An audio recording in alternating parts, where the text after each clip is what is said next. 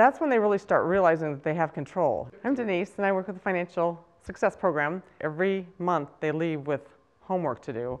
Okay, so to get to this step, you're going to pay off that bill, you're going to pay off that collection, you're going to contact that creditor. I don't think any of us in this program wake up any morning and say, what stupid thing can I do with my money to ruin my finances for the rest of my month? And Barbara has been very good about saying, you know, it's really not as bad as you think, and here are ways you can make it even better, which is really reassuring and, you know, just gives me a lot of hope.